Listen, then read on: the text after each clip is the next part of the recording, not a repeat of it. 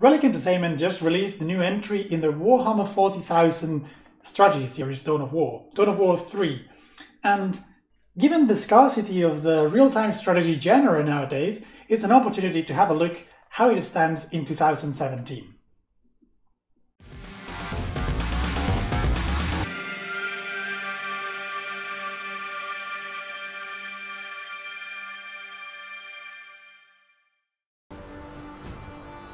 Indeed, here we are with Dawn of War 3 at last.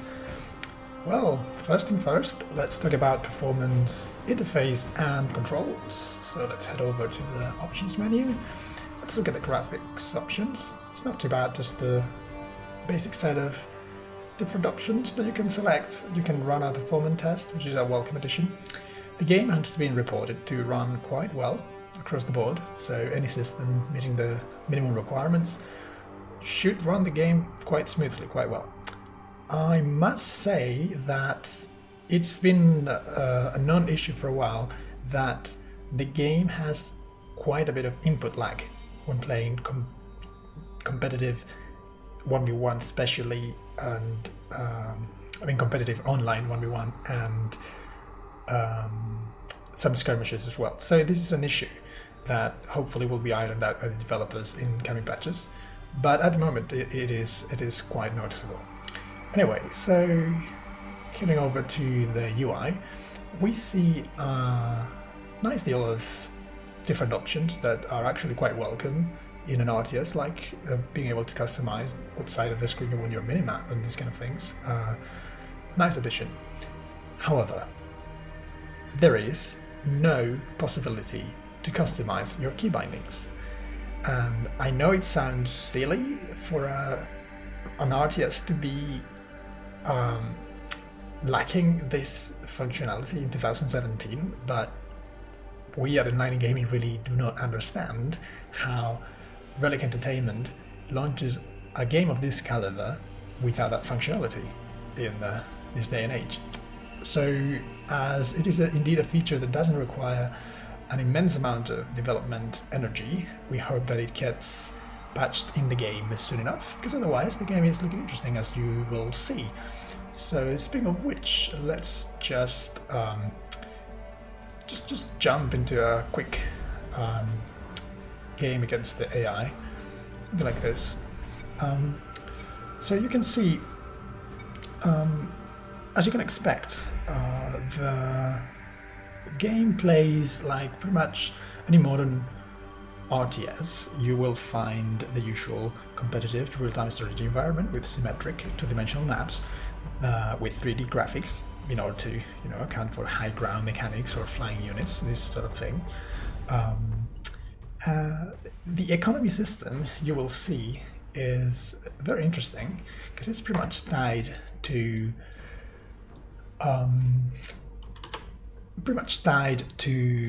map control instead of gathering resources and this sort of thing. So here's my worker. So what I can do with my worker is, of course, build something like a barracks to produce more military units. So let's make a worker with this. And you can see that across the map you find these control points that you can capture, and they give you more resource income. That meaning more resource income from your base resource income. As you can see, my resources down here are growing. So these are the basic two resources that are akin to mineral and gas in StarCraft and this sort of thing. So let me show you. If I move my unit to this control point, you will see I can capture it. So obviously there's this third resource that, as you will see, will make things very, very interesting. It's precisely what allows me to play my elites, and this is pretty much what sets this RTS apart from other titles in the genre.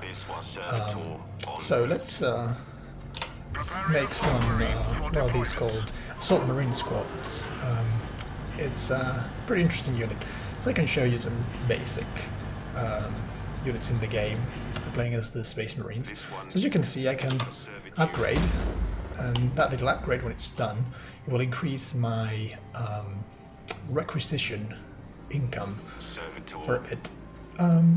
So that is pretty much the basic of the game.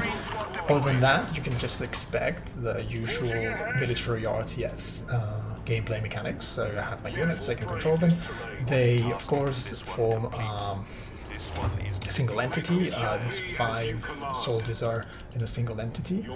And most units have some sort of activated ability, some sort of skill that you can activate. So, for example, these have this jump, and they land, and they create a nice area of effect, disrupting the enemy and so on. So, as you can see, my elite points are growing as time goes on, and, oh well, I have a little skirmish going on over here, so let's just crush them. And at the moment, I'm just waiting until my elite points get to 2, so I just need to wait 80 seconds. But then I can show you how I can spend those elite points to deploy my elite unit, my special hero unit. And from there it will pretty much be the same until the end of the game. Of course, the big units are very powerful, and you'll find huge armies fighting each other, and so also, of course, this guy, AI guy, is absolutely destroying me. But that's okay, because we'll deploy our elite in just a few seconds.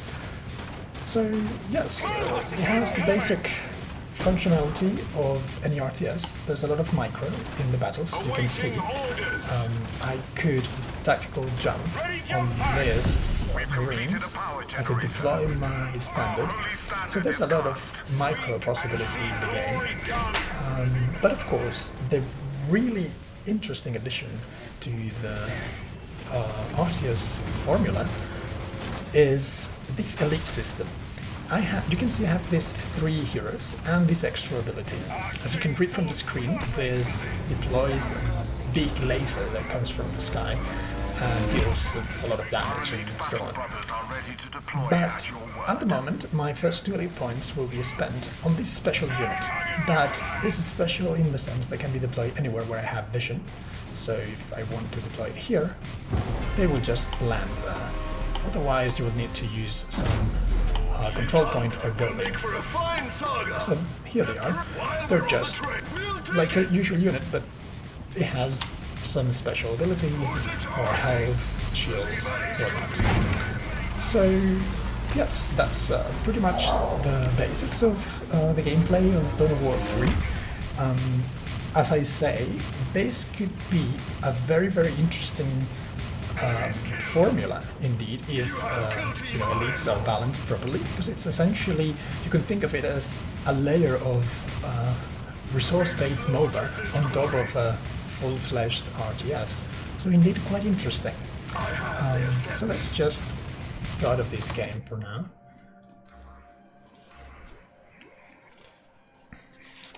And let's talk about solo competitive play.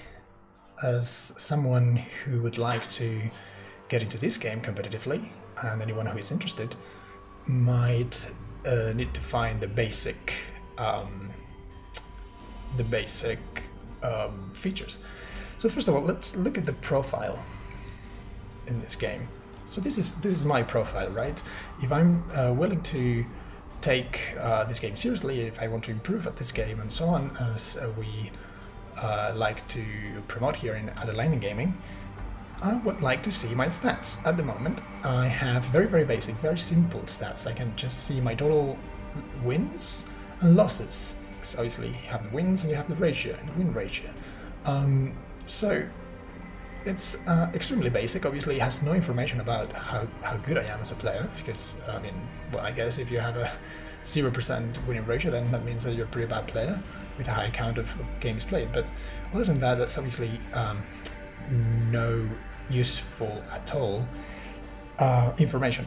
Now, it's been reported by the developers that a ranked system is in the works, so we shall keep an eye on this game and update with a future video. So we can't really comment on it at the moment, because you can see that when I go to multiplayer, I can only do quick match. I can only just search for a random opponent, and I think there's some sort of hidden MMR system, but other than that, I can't do much with it when it comes to ranked play. So, in that sense, it's very, very nice that there's already the possibility to look at your match history and see all these statistics. I really like this idea, of course, that you can look at your match history and actually check, you know, game duration at a glance this way. I mean, it's a fantastic idea. My issue, though, is that all this data is pretty much pointless. I mean, it has no real information about my performance in the game. I mean, it tells me roughly how the game went, so I guess it's somehow good to identify a single game, but it's not really helping me identify flaws or points to improve. I mean, it's really not helping any dedicated player improve. So would like to see this just improved. I mean, it's a very good feature that it's already implemented in the game. In fact, there's this player profile with information that you can check about yourself. I really like that it has a menu like this, but it's missing the relevant information, the relevant stats. And obviously, second thing, and that wraps up the solo competitive side of things, is that there is a tab that is called Learn. This is fantastic. This is a really nice addition. Training is basically the tutorials, which are quite nice. They introduce the basic mechanics. Codex is pretty much like a manual. Not very nice, but at least it contains all the basic information. It's missing quite a bit of information as well, but the basic information is there. So I would like to see this fleshed out. And of course, some basic and very, very bare bones replay functionality, which is of course something essential as a learning tool. I would say it's the most basic learning tool in an RTS, really. So at least the basics of the game really are implemented. So let us just briefly mention team competitive play and coaching. There's not much to say. I mean, team competitive play is in the same state as single solo competitive play, because there's no ranked system. So at the moment you're just being paired with other players, which is really nice. I mean, they are implemented in a very good way. I mean, developers claim that these games is meant to be played 3v3, 2v2, and that's where it really shines. That's fine. The games work really well, these modes, but there's no competitive ladder in those, as there isn't for 1v1. So we cannot comment too much on that. So unfortunately, there's no spectator mode either, which is something that might hurt the potential esport side of the game, but again, something that can be implemented without too much development energy. Alright, so the game overall, and here's our verdict. The game overall has the basics to be very good. So our verdict is that this is a good game. This is a game that has all the ingredients to be an RTS for the modern era. I mean, it's an updated version of RTS with all this elite system that you can summon in each battle, and it pretty much feels like a simple economic MOBA on top an already fleshed out RTS. So indeed very complex. It has a lot of layers of strategy, and I see a lot of potential for this game as a competitive esport indeed. So we just hope that the UI is polished. Of course, custom key bindings are implemented. I mean, that is kind of a given nowadays for RTS. Then we really hope that the overall UI is polished. I mean, when it polished overall, you can see, I mean, resolution is not great, and there are quite a few features missing, etc. So just overall polished, and that the competitive rank ladder is implemented well. Provided that's the case, this game is really good.